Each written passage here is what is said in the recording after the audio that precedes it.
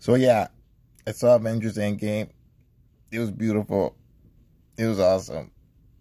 It was tear-inducing. Oh my god. It was also surprising though. There's a few people who said things about it already that you probably had already seen, but how did I feel? First, I can't believe Hulk didn't get to punch anybody. I don't know, Russos, I love you guys, but I think that was a missed opportunity. Revenge is best cold served dish with a big Hulk smash after the motherfucking opening fight of the century, because nobody had ever expected Hulk to get his fucking ass handed to him by Thanos in Infinity War. So we had to wait a year for Hulk to do the Infinity Snap, which was amazing. But and if you remember in Avengers 1, when Dr. Selvig says, oh, you know, the Tesseract is just giving off low levels of gamma energy, and Nick Fury says, that can be dangerous. That's how it ties all the way back into... Because I was like, how the fuck can a human put on how can he put on the gauntlet? I mean, Tony, I really also think that they should have had the gauntlet made of vibranium instead of some metal that Tony comes up with. But, you know, whatever. At least still people were fucked up after wearing Tony's glove because it mashed up their arm because it wasn't strong enough. But what else did I think? The weakest scene was Clint and Natasha. That was just, yeah, it was, I mean, upon a few repeated viewings, it was okay, but it wasn't Thanos and Gamora. So, you know, that was the only cliche in the movie that, let's do this right. Oh God, oh God. Let go. We've seen that before. What we haven't seen before, though, Dada going, oh, that beginning scene, it was really good. Well done, well done. I like that little one. How about catch up? It's the little tiny details that matter in life. The tiny ones, tiny. You know, Ant-Man eating a taco. What's up, regular sized man? A lot of nice touches. It was such a different direction. Everyone must have been like, what the fuck? It was, I mean, both of them were things we'd never seen before. And the first one, it changed all the rules, everything. Infinity War was the best example ever of all time of a bad guy winning. Magnificent. Perfect bad guy wins movie.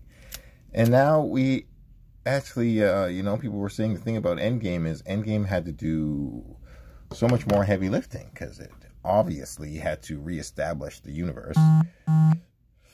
But it also had to be its own movie. But then at the same time, you know, it wanted to pay fan service to the last 10 years of Marvel Cinematic movie making with heroes. So, you know, Infinity War is almost 3 hours. They could just do whatever the fuck they want and just mash shit up and go all over the place. No rhyme or reason. But with Endgame, they have to logically and coherently solve the greatest problem, one of the greatest problems that's ever been presented to humanity in a movie. Half the universe is dead. That's huge. I can't even think of a single movie that had a bigger problem than that. Like, literally, like, what's a bigger problem than half of the life in the entire universe is? No, shit, hold on a second, you know. Half of the life in the entire universe is dust. The decimation, the snapping. Oh, God. Would I have made it? Half of me, oh, God. I'm a twin. Would I have lived? Would my twin have lived? I don't know. But also, they did not explain why the original 5 surviving? Why wasn't it a random mix of old Avengers and new Avengers? Why was it Bucky and Groot and Black Panther and Spider-Man? Why did all the original 5 stay? There was no explanation for that whatsoever. Even though, you know, peace to Cap, peace to Iron Man. And speaking of those, spoiler, like, super spoilers. This whole thing's been a spoiler. You should have known that. But the last point is, seriously, honestly, I have to say, one of the most perfectly filmed scenes in the history of action movies, in the history of human cinema, in the history of epic battles, without question. Captain America wielding Mjolnir. Oh my god. Oh my god. Oh my god. Not only did he, when he picked up Mjolnir, fucking mashed up Thanos for the first time with it. Oh god. I almost came. It was so beautiful. But the moment we've been waiting 10 years for. Avengers. Mjolnir. Assemble. Oh my god, it was so fucking good when he got the story. And then every Avenger in the history of the Avengers movie was behind him when he said Avengers Assemble. This was the moment that we needed, that we didn't know we needed, the moment we lived for and died for and dreamed about. And it was perfect, Russo brothers. Perfect. Actually perfect. Very few children or grown men on this planet could have imagined a better scene and a manifestation of that moment. So thank you for that. And then the other one. I am inevitable. Clink. And I am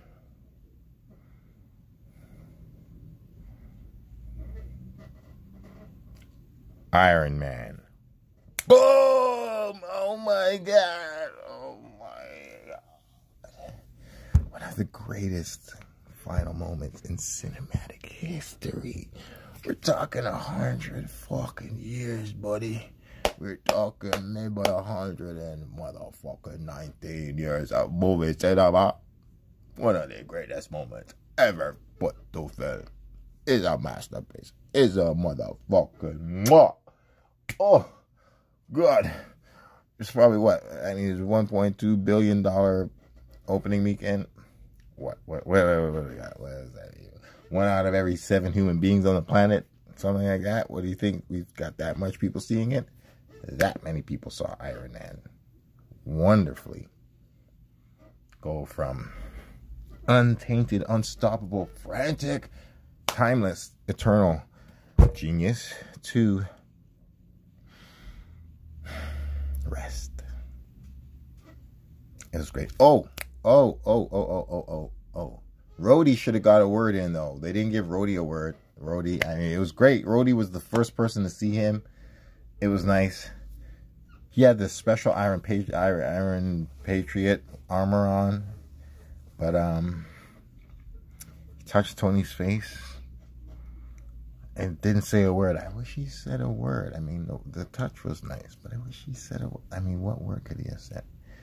So that happened. And then he went and got Pepper, which was fair enough. That was real. And, you know, it was interesting because the reversal of the scene happened of Infinity War, where Peter Parker was hugging on Iron Man instead of, you know, Iron Man hugging on Peter Parker, who died. So that was great. That last moment was great with Peter and Iron Man. It's beautiful. And then Pepper. Pepper was nice. Pepper was cool. It was, you know, that was her best moment. I mean, she technically kissed the dead body, but, you know, it was just freshly dead. We're not going to bother about that too much, you know. The light went out. And then she kisses him. She could have kissed him, and then the light went out. Yeah. Itty bitty details. But the last thing I will say, I wish that Thanos, my dude. Oh, wait. Shout out. I got a little more Ebony Maw in the movie. My bro, Ebony Maw. He didn't have any clever lines, really. They didn't give... They had people show up again, but they didn't give them the magic, powerful moments of the last movie. You know, my boy Ebony Maw. Then I will steal it from your corpse. Or, you must be popular with children. Oh my god, he had so many fucking awesome one-liners in that Infinity War. But this one, nah. He's just there though. He's my dude. He's my dude. But he only lasted until the end of the last battle, and then he dies, and Thanos dies. It was great. He lasted. He survived. And Okoye killed not Proxima Midnight, but Corvus Glaive, I think. The other vicious. Yeah. And it was cool how Ant-Man killed the huge fucking dude. Wow, like, he stomped him hard. It looks like they crushed him. Like, crushed him. I say all this to say, my boy gets dusted. My boy, Ebony Maw. I just gotta shout him out because I'm so happy they brought him back. And then right after he gets dusted, Thanos sits down and he breathes. And it was a beautiful parallel to him sitting down at the end of the last movie in Infinity War, when he sat down and looked out upon a grateful universe where the sun was rising. But this time it was like the sun was setting on a different universe. And he had the same breath. But before he dusted, I wished they let Thanos say something like, "Now I come, sweet Lady Death." You know, something along the lines. Sorry. Death will have me. Something like, you know, make it a little subtle reference to the old Lady Death girlfriend thing, or just some insight along those lines, and just connecting the comics and the movie and making it dope. But, you know, it was still dope the way they did it. Thanos. I was wondering, are they going to kill Thanos? He did it. Still not perfect. There's a few loopholes in the timeline, and old Captain America was still floating throughout history. You know, just floating in the back there. What the fuck? And a few interesting little questions. That's about it. Oh, and the last thing I will say is the tremors under the Atlantic Ocean that Okoye felt, that she had to tell. I mean, it was even kind of suspicious when the way she was talking to Black Widow, and she said, "How we deal with tremors is to not deal with them." It's Methinks the lady doth protest too much. Maybe I think that there is a little seed planting for some Namor submariner. That would be dope. That would be fresh. I would like to see that. So, if Namor was the next villain in the new Black Panther movie, oh my god. So, the question is, who plays Namor?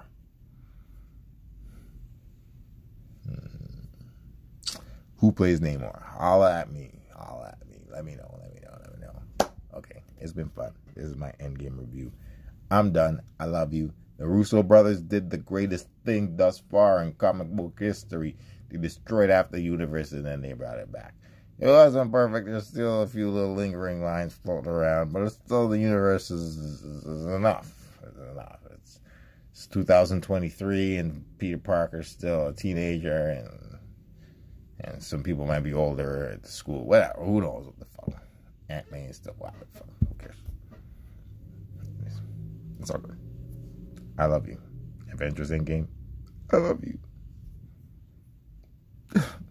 Cheeseburgers. No. Cheeseburgers.